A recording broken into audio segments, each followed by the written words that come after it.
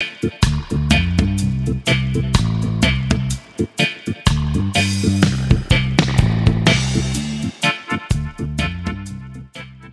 everyone and welcome to the History Hotline. This is going to be a very special episode because I'm joined by a very special guest today.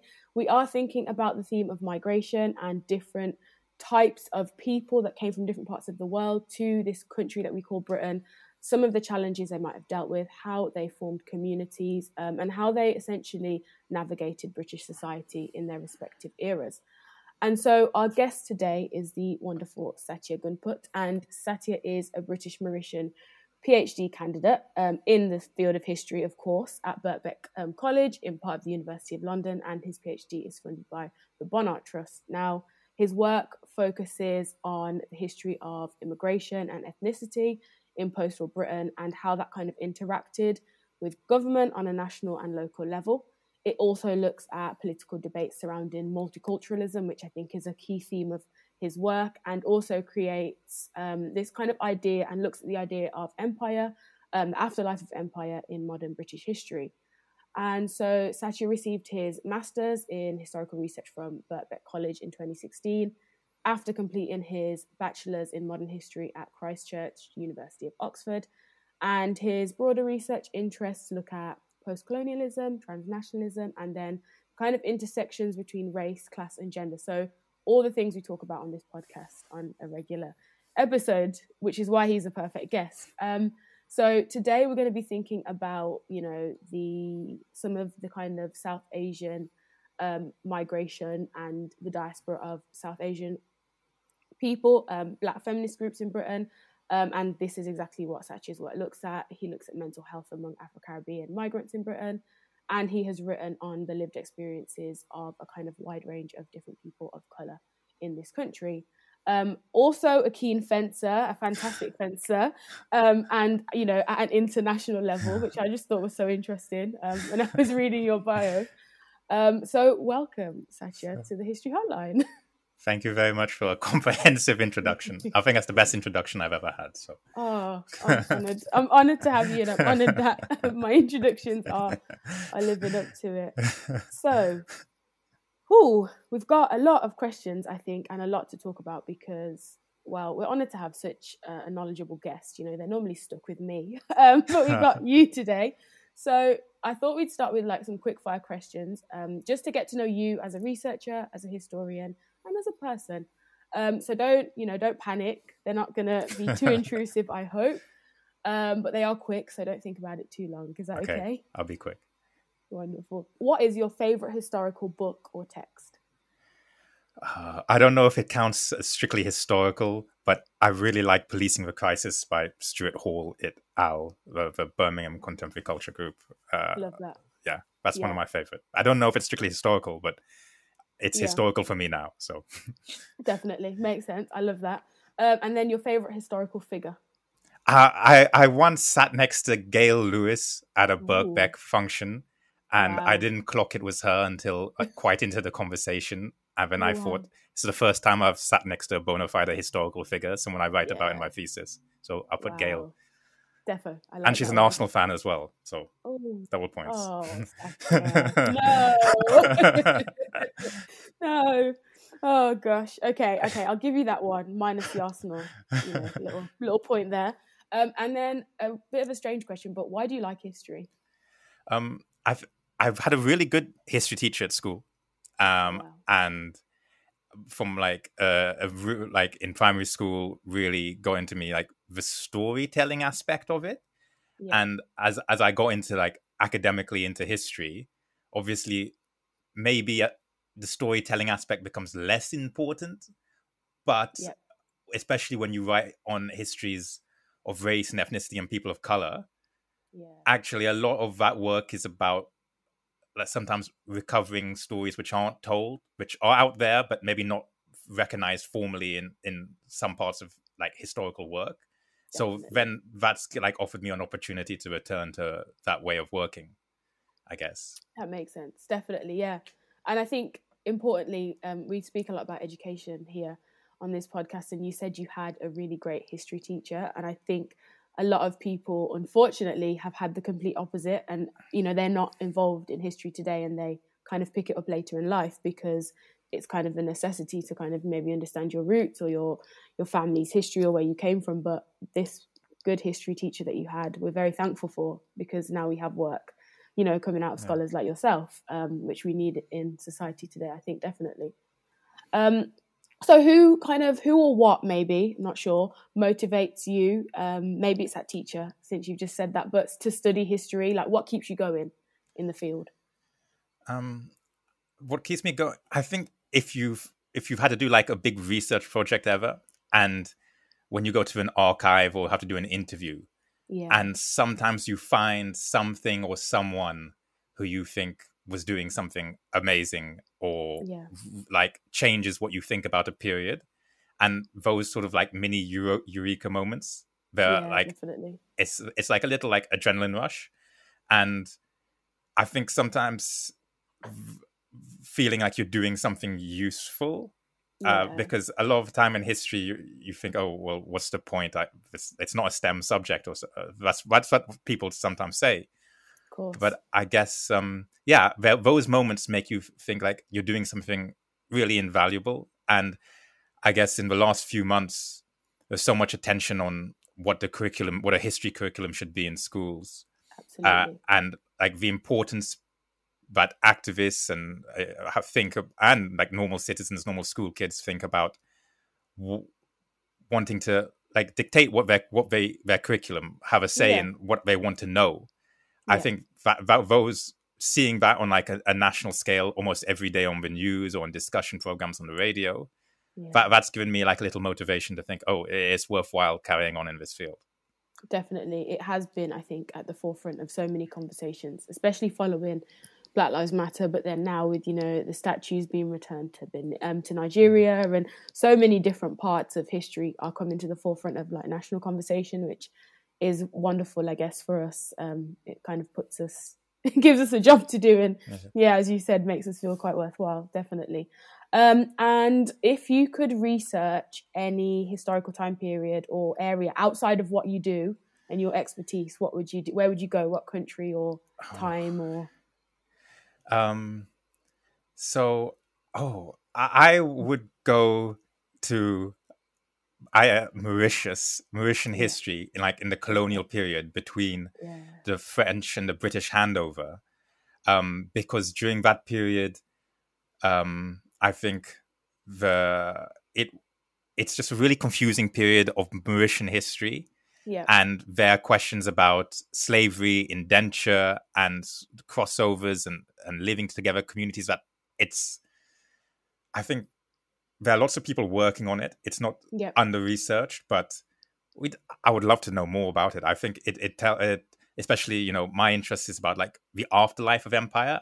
And I think this is a part of empire I would love to research more fully if I had the resources to go stay in Mauritius and do it from there. But and you'd be in Mauritius in the sun, exactly, in the cold.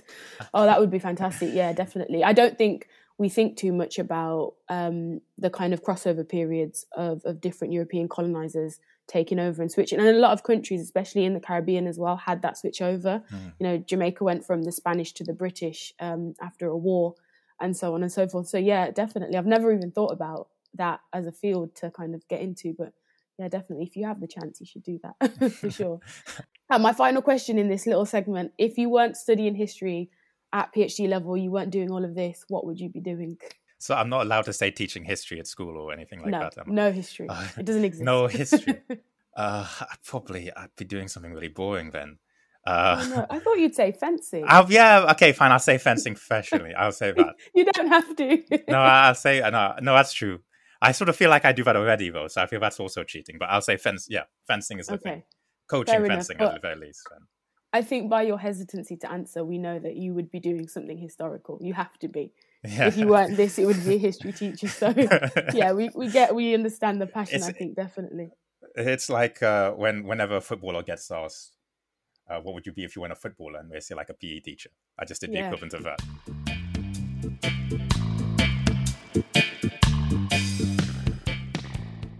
So, we're going to think about your research, and you're going to teach us and teach me, because as much as I know, many little things around immigration, empire, Windrush mainly, I think your research is something, it's like a blind spot for me.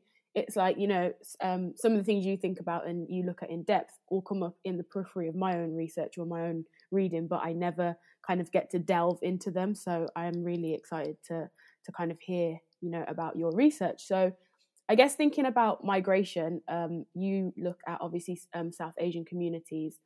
If you want to just talk us through kind of where your research in regards to migration kind of started and or where it is now, in regards to this kind of idea of like migration and empire.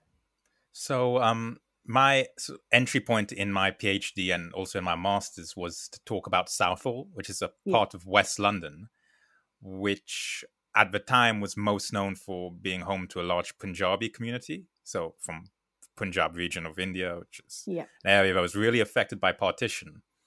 And I suppose the first thing to say, if we're talking about like empire and how it impacts migration, is for people who come over from Punjab to Southall, there is sort of an urban myth that accompanies their migration, which is that there was a factory in West London which someone had served alongside Punjabi soldiers in the war. Yeah.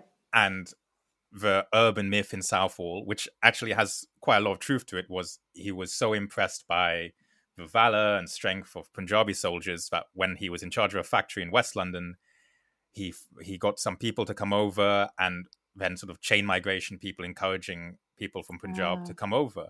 And I entered that as that little sort of historical reasoning, and started to think about what sort of the legacy of a Second World War, what it meant to be in sort of the imperial forces of Britain, and why in the 60s and 70s teenagers are justifying their presence in Southall in Britain by saying, well, it's because Sikhs fought in the Second World War, we were part of the British Empire. And even through the 70s, there's evidence of people who came to Southall when they're 8 years old, and they still justify their presence by saying, oh, my great-grandfather fought for the British. And I was thinking about that as sort of like an imperial connection, that like I'm sure you feel it with Windrush. Is sometimes the popular narrative is it's almost like that moment of first contact where a bunch of people in Britain meet these dark strangers, and everything changes. It's like E.T. sort of, they meet for the first time.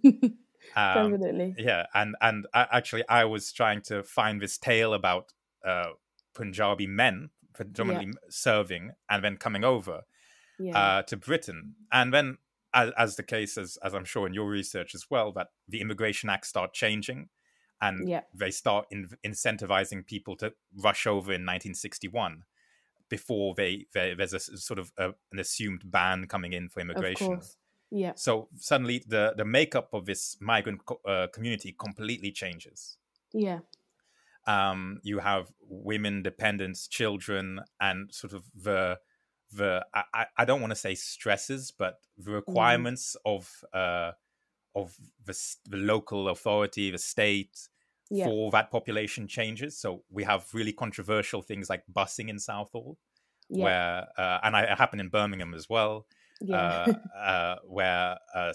in Southall it was South Asian, but also some Caribbean kids who were bused to schools nearly 10 miles away, some as far as Watford, to from West London, and to effectively be taught separately from white British children because parents didn't want them taught in the same classes.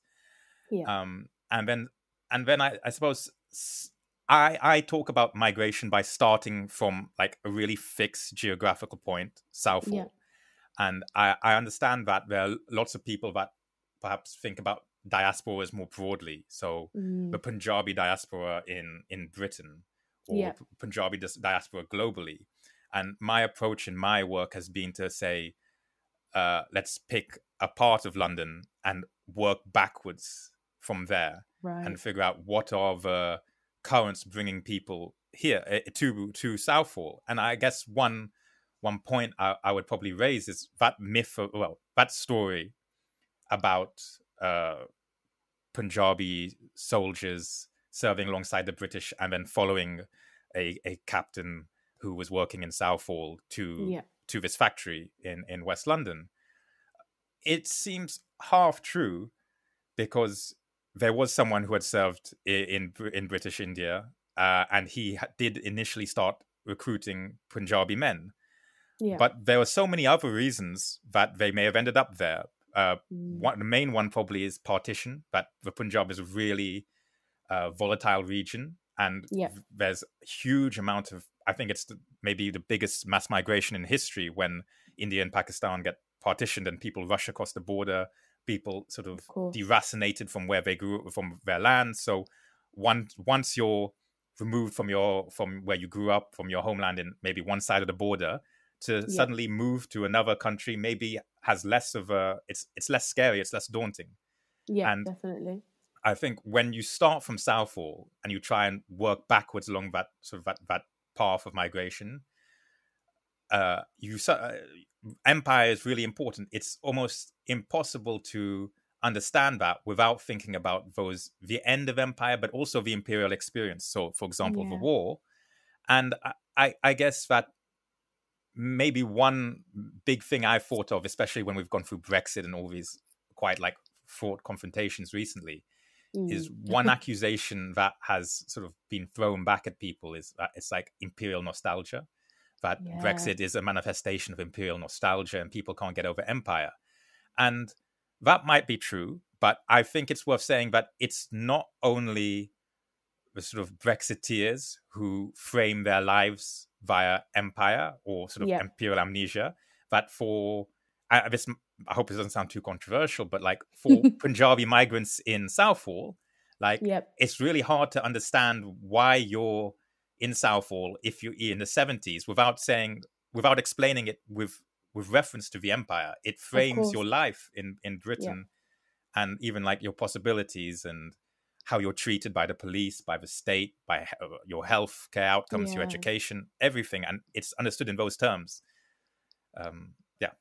Definitely. No, you have, definitely brought up a lot of things to think about, but just pulling up on your kind of point of this, you mentioned end of empire. Yeah. And I think it's an interesting way of phrasing it. I don't know would you say empire ended, I guess, in a sense of, now that we have this migration to Southall specifically, let's think about that. How do you feel it being framed as an end of empire, and why do you frame it, I guess, as ending of empire? I think on one level it is like the ending of formal empire. So the structures that we recognize politically of one country having sort of jurisdiction or ruling over another, those come to an end because they're no longer practical, morally acceptable, or economic after the Second World War for any number of reasons. And I think that I think I get what you're getting at, that today I could go into newspapers and read about there needs to decolonize something or other, as if empire still hasn't ended or some aspects of it haven't ended. And I guess that historically it's important to mark a different period. Definitely. That there is something, while these imperial connections are historic, they go back over 100 years. This is like a new phase of the relationship, and it's something new in Britain, that the period I think both you and I concentrate on, visible difference really matters in Britain. Definitely. In a way that would seem extremely strange to us now. But those sort of interactions, they are important and they are new. And I think maybe end of empire is strange, because if you ask someone to pick a fixed date, when did empire end? It's a fool's errand. You're not going to be able to do that. But I think we can talk about an extended period of time, maybe from the end of the Second World War to, I guess, 1968, 1971, that period where Britain is slowly getting rid of its empire. And I guess the thing I think we could even think and comparatively a bit. So the end of empire in France is a really dramatic event. Like the Algerian War the Algerian War ends a government in France. It creates a huge domestic crisis. Absolutely. Britain doesn't necessarily have a defined moment like that. And I think the sort of stereotypical response, it ended with a whimper, not a bang. Yes. That can, I don't know if it's right to say there's truth in that, but at least that's the way it's popularly portrayed. But this was silently phased out, and then there was this sudden new demographic change in Britain. Yeah.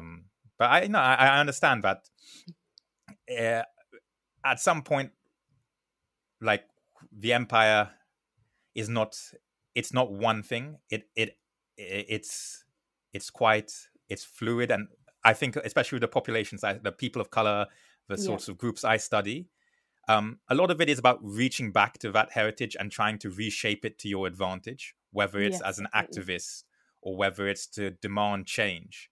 But it's not necessarily to be trapped into it as something that never goes away. Definitely. No, that makes sense, defo. I just wondered, what your kind of definition of that was, because it isn't, I think, a very interesting term and can be unpacked quite a lot for sure.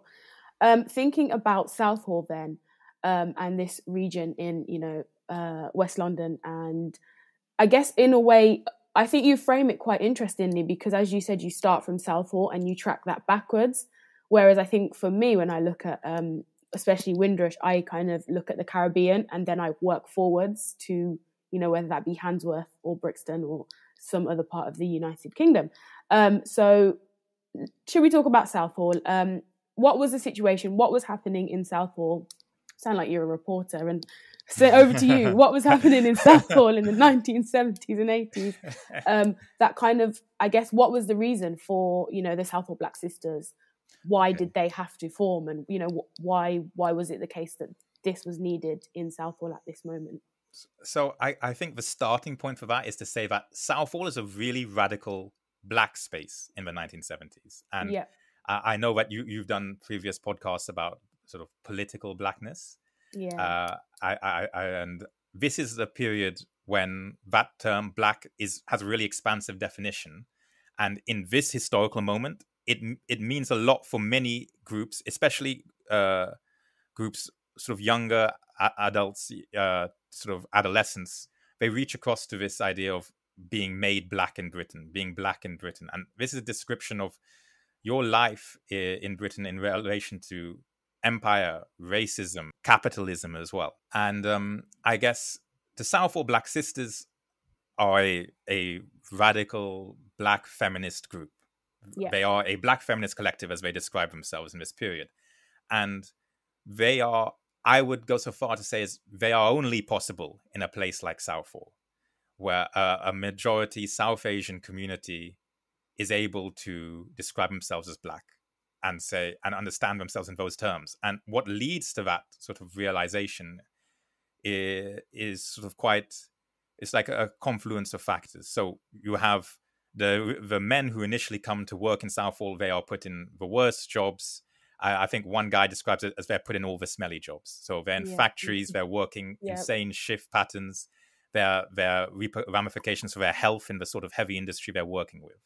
Definitely. Then when you start having sort of a populated demographics changing, busing is another instance of sort of unequal treatment in Southall, depending on the color of your skin.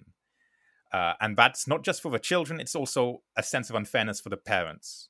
Definitely. The police start being, I guess, there's quite vigorous, quite nasty policing in Southall that creates a lot of racist policing. There are instances between the police and citizens and residents of Southall which are violent, they're aggressive, and they're racist. And this is something that the reports I use come from the Runnymede Trust. From I think one of the reports is written by Deepak Nandi, who is a Marxist academic whose daughter is now the Shadow Foreign Secretary, Lisa Nandi. Wow. So those sort of experiences in Southall start rolling together, and there's perhaps one moment that galvanizes it. And there's in 1976, there's a murder by National Front, by a gang of National Front members, thugs, whatever, who murder Gurdip Singh Chaggar, who's an 18-year-old student in Southall. And over the next few days, a lot of the sort of community representation, who invariably tend to be Punjabi men of a certain age who have are repackaging politics from India, so trade union politics, into community representation. And young people in Southall don't want these people to speak on their behalf. They don't accept, we want calm on behalf of the community. We need good race relations. It's sort of a tipping point. And from that moment, you get organizations like the Southall Youth Movement, who is again, it describes itself as being the Southall Youth Movement, not the Asian Youth Movement, for example, because they're trying to reach across to Afro-Caribbeans who live in Southall as well. Probably the most famous is Misty and Roots, the reggae band. They make a song about the Southall riots, and they are connected with the Southall Youth Movement at this time. And the symbol of the Southall Youth Movement is a clenched black fist. So they're reaching across to the symbols of Black power. They're reaching across to ideas about Black activism in the UK. And they are thinking about that those politics. So the Southall Youth Movement have reading groups where they read Frantz Fanon, who wrote The Wretched of the Earth, which is a really radical text about empire and colonialism. Definitely. And why the Southall Black Sisters emerge from this moment is the Southall Youth Movement is quite a macho organization. It views anti-racism as street fights with a national front. So these guys would travel in the 70s to other neighborhoods nearby and go and find some national front thugs and try and get into a fist fight, or probably worse. And this is like a recurring theme in that period of Southall. Right? It's a really macho expression of anti-racism. Okay. And then you hit 1979, and you have the Southall riots. And just like as a sort of a tangent, is that the Southall riots are, when I've been reading the work of Paul Gilroy and Stuart Hall, and from 1981 to 1984, you have St. Paul's, Brixton, Handsworth. You have Moss Side as well. You have lots of riots in urban Britain. But it's really easy to forget Southall. And in fact, I was reading Stuart Hall's reflections on the Macpherson inquiry. And he doesn't mention Southall in that sort of that time frame. And, there perhaps reasons. It could be a simple oversight. He might think it's not important. But I think sometimes to think of South Asians as being like a radical Black collective in this period, it's I think it's being lost as I would historically. Agree. It's definitely. Really yeah. No, I think it's a really important point to pull up, because I think when I hear that list of kind of those early 80s riots, Southall isn't in them. It's Moss Side, it's Brixton, it's Handsworth, it's Toxic, it's Tottenham. And I think it's very easy to kind of push out the South Asian experience because it doesn't necessarily cleanly fit into this Windrush narrative that we have so neatly packaged up, I think, in some parts of society. And I definitely think it needs to be brought back, because you can't separate out Asian people out of the struggle, the anti-racist struggle in Britain in those early days. It's just, in regards to women as well, we had OAD, the Organisation of Women of People of African and Asian Descent. That was a culminative movement, and it didn't just start as the mix. It was just for African descent, and then we had women coming from Kenya and Uganda, Asian women who said, well, we're coming from Africa. Where's the movement and the space for us? And I guess you have Southall Black Sisters as well. And thinking about what they ended up then fighting against with anti-racism, but then also stuff like domestic violence within, their own communities, and religious fundamentalism and other things in that sense. I think to kind of X them off of the narrative of Blackness, because we've moved on from political Blackness, or we don't use that anymore. We don't use terms like, BAME. We've got people of colour. We've got these amalgamations of non-white people. And I guess as Black people, we don't want to feel othered in British society, which I think is constantly done. But by doing this kind of separation, we forget about the South Asian stories, and it's like cutting out, you know, an arm from a body of anti-racism, because it is definitely a part of it. So thank you for bringing that one up. Yeah, and I think just quickly, it's like like Indo-Caribbeans, like Roy Swar, like an Indo-Guyanese guy who is like really important for the British Black Panthers.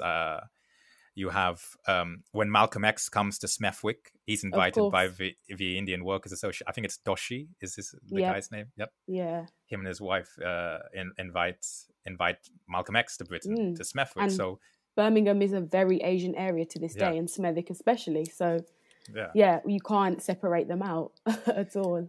Yeah, and so this, exactly like your point, is one of the reasons I think Southall is important for British history. And actually, that's the point of my PhD. If it wasn't important, I wouldn't be able to do it. But but it's like, Southall, it makes us maybe reassess what we think about race and ethnicity, and how, in my opinion, in my research, what comes up is what race is, or what it can be as a political tool. I think something like the Southall Black Sisters, they are a group that look at race and say, how do we bend the edges of this to our advantage, so we can make a political platform which has the biggest chance of achieving our aims, which is, in the case of Southall Black Sisters, to improve the lives and opportunities for women of color living in Britain. Right? Like, it's pretty clear. And actually, some of their campaigns go beyond Britain as well. I guess for the Southall Black Sisters, like, just to think about them, like when you start talking about OWAD, so the Southall Black Sisters, they go to speak to Stella Dadsey. They are in interaction with these groups. They take notes, and they have all their memos are stored at the Black Cultural Archives in Brixton. And they're having these conversations about, how are we going to represent South Asian and Afro-Caribbean women? Can we do this? And I guess at the time, they view the decision to represent both African, Caribbean, and South Asian women as a political decision. So not something that is perhaps based in the practical daily business of running a women's refuge, but something that would be important politically. Absolutely. But this is a comment on how the forces they see oppressing women of color in Britain. So that is state racism, police racism. It's also patriarchal forces in their community, often religion, because they are a secular organization, immigration laws, I think the list goes on, and also capitalism. It has to be said that they are a socialist, or they have people who are socialist in their group, and they use this analysis to think about the ways that women of color are sort of at the bottom of the heap sometimes. And I guess perhaps the most famous, we could spend all day talking about their various campaigns, and we do have a time limit, but their most famous campaign, which was actually turned into a movie with an Indian actress called Aishwarya Rai. Okay. It was called Provoked, and it was about the case of Kiranjit Ahluwalia, who was a South Asian woman who killed her husband in self-defense. Yes. After he had abused her physically, was violent towards her. And she was initially jailed for, I think it was murder or something along those lines. And the Southall Black Sisters launched this huge campaign. I think they got Princess Diana involved as well, to free her. And they eventually ended up with... Now, you might be thinking, what happened in the case of Kiranjit Ahluwalia? And you might be thinking, why has this episode come to an end? Well, I'm sorry to say we are having a 2-part episode this week, because when I came to edit this podcast, I realised there was just so much information in each part of this episode, and so many facts. You know, we've talked about the Punjab, the end of empire, Southall, different ways to fight anti-racism, fights with the National Front, and the kind of masculine front of this anti-racist work. the Southall riots, the Southall Black Sisters, OAD, and the case of Kiranjit Ahluwalia. And so I didn't want to overload any single episode, and I think Satya has given us so much food for thought in terms of this one episode, in thinking of, South Asians and what that means in regards to anti-racism in Britain. And so we will be back next week with part 2, where we will be thinking more about Southall as a region, anti-racist struggles in the context of Black women, Asian women, and people from, different continents that were all fighting essentially the same fight against the British state and also overt racism in this country. And so, thank you so much to Satya, who has been a fantastic guest. We've learned so much, and we, will be seeing him again next week. So please do tune in, follow us on our social medias and on our podcast platforms, and have a wonderful week. Goodbye.